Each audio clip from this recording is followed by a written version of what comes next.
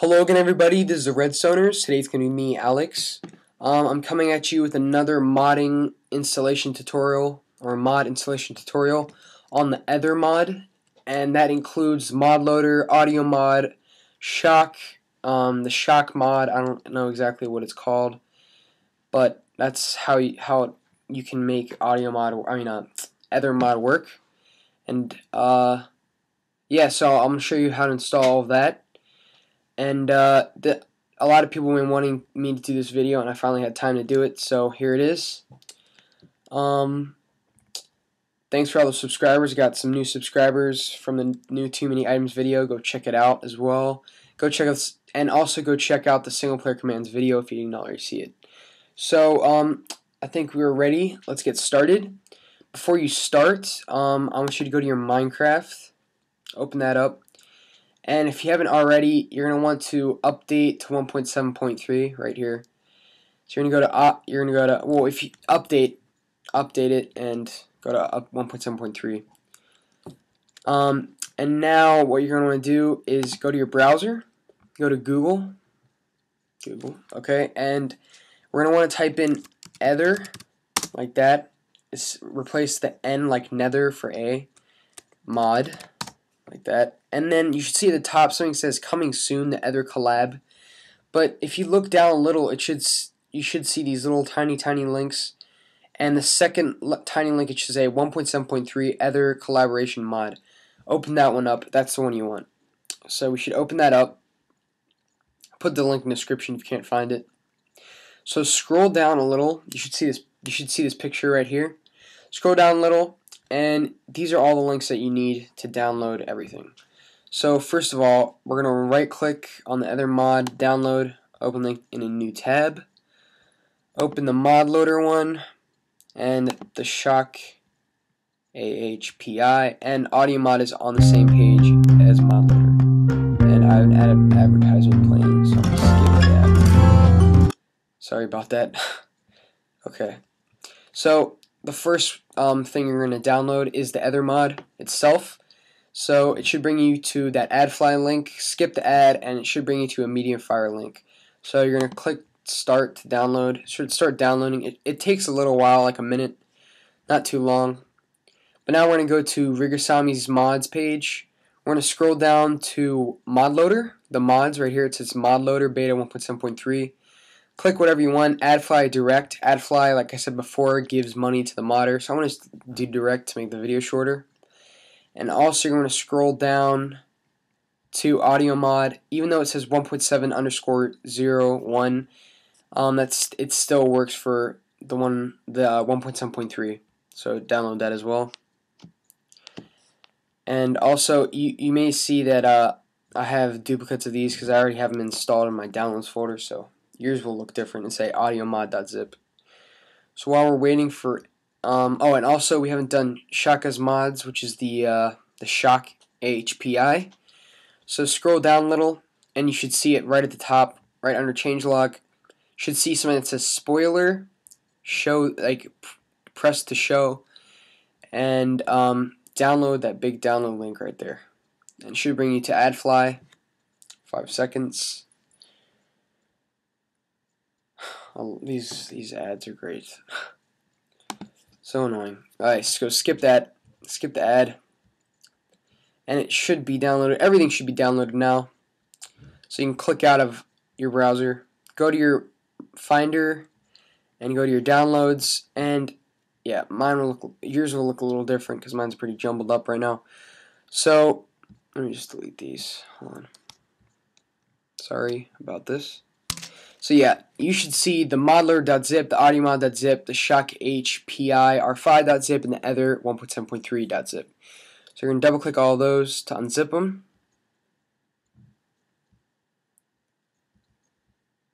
Double click them. And one more.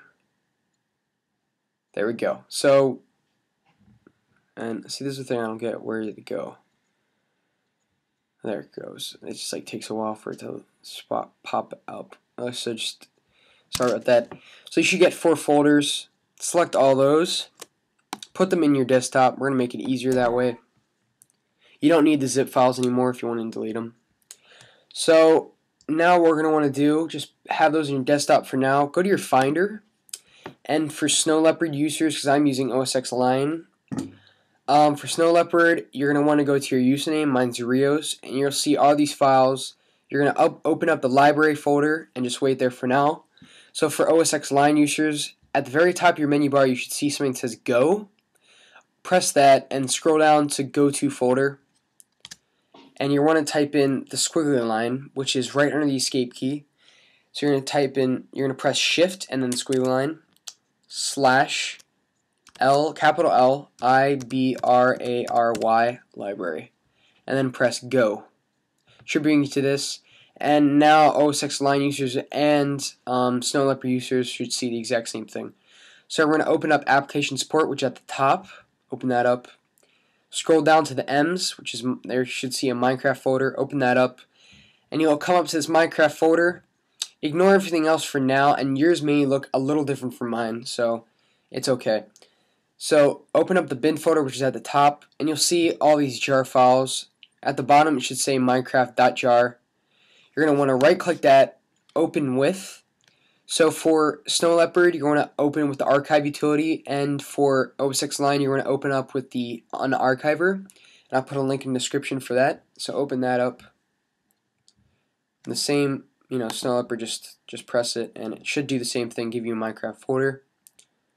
So now what we're going to want to do is we're going to rename that minecraft.jar folder to whatever you want. I just make mine backup.jar, Minecraft backup.jar. And the new folder we made, we're going to put .jar at the end. It should say, would you like to add, and press add. So there we have it, a minecraft.jar folder. So you're going to open that up, and we're ready to install stuff. But first, before you do anything, go down to the M's, just press M to get there faster. Should see something called meta-inf. Open that up and delete all those files in there. Trust me, it's not going to do any harm to your Minecraft folder, and just leave that there for now. It's good. You don't need it anymore. Just leave it there. So now we're going to open up. First of all, we're going to do the ModLoader. So we're going to open up the ModLoader folder, which is in our desktop. Have it there. We want to copy all those classes that are in the ModLoader folder. So copy them all. You should be copying, I think, 15 items, yeah. Go back to your minecraft.jar folder and paste those 15 items, and it should say, would you like to apply to all and replace? Press apply to all and then replace. So it should be replaced, and if you want to see successfully installed on, you should see basemod.class right there. Okay, so you don't need ModLoader, click out of that. Now you're going to do AudioMod next. So this is a little more trickier than ModLoader, but still not too bad. So we're going to want to select IBXM and the yo.class. So copy those. There's 2 items. Oh, sorry about that. And you want to paste them into the minecraft.jar, and you want to replace. Should replace. And now here comes a little tricky part. Go back to your AudioMod folder. Open up the pulse code folder, the sound, the codecs. Should you get this thing called codecs.ibxm.class. Leave that there. And now what you're going to do in your minecraft.jar, go down to the P's, just press P. Should see pulse code, open up pulse code, open up the sound folder, and you should see codecs, which is at the very top, codecs, and then you should see these class files. Leave those there. Go back to that codecs folder that was in the AudioMod folder. Copy that .class file, go back to your the minecraft.jar codecs folder, and paste it into there with those 2 other .class files. Should have 3 now. So go back to your minecraft.jar itself, and you can click out of your AudioMod, and now it's time to install ShockAhPI. Double click that, and you should see this thing, the bin folder, the bin folder at the very top. Double click that, and now you're going to copy, I think, almost like 128 files. Just copy all those. No, that's actually not here. There's 32 items. So copy all those and paste them to your minecraft.jar. Apply to all and replace. There you go. Really simple. And yeah, and also the shock folder, just ignore the src only if you're a modder, and for readme, just ignore that. So you're done with shock, and finally the last thing we can do is the Aether Mod, itself. This is a little long to do, but it's pretty good, pretty easy. So we're going to open up the jar folder, and you should see all these files. This is one of the ones, there's like 128. So we're going to click the bottom one and shift, click the top one, and then you're going to unselect the one that says armor, unselect that, so you should have everything else selected besides the armor folder. And you should be copying 188 items. Go back to your Minecraft.jar and paste them into there. Yeah, it takes a little while. Now go back to that jar folder in the Aether Mod folder. Open up the armor folder and copy all these PNG files. Copy them all. Now go to your Minecraft.jar and you're going to scroll down to your armor folder. You should see it right there. Copy it. Just open that up, and now you're going to paste those PNG files that we copied. Put them in there, and you're done with that. And now for the final, last but not least, sounds for the mod. You want to back out of your Minecraft.jar. You want to back out of the bin folder, and you want to go to your Minecraft folder. And near the bottom it should say resources. Double click that to open it, and just stay here for now. Go back to your Aether Mod folder, open up resources, then copy the mod folder. And you should already have a mod folder in here, but it will contain nothing at all, just a few folders with nothing in them. And it will be the same, like if you already, like, let's say Mo Creatures, it needs some sounds. You're probably just gonna delete those sounds, and you can't even use them anyway. So you want to paste that mod folder back in here and replace it. Replaced, and I think that's it. Yeah, just close out of that. Close out of everything.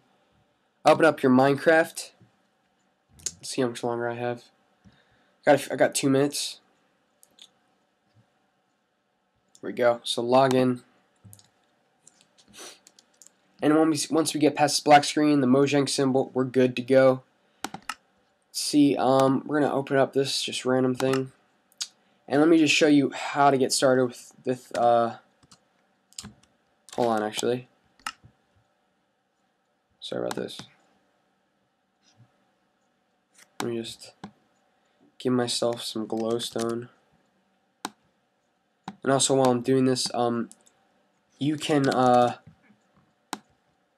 have too many items installed with the Aether Mod, but you can't have single player commands, which is a bummer, but they're trying to figure out a way to make that happen.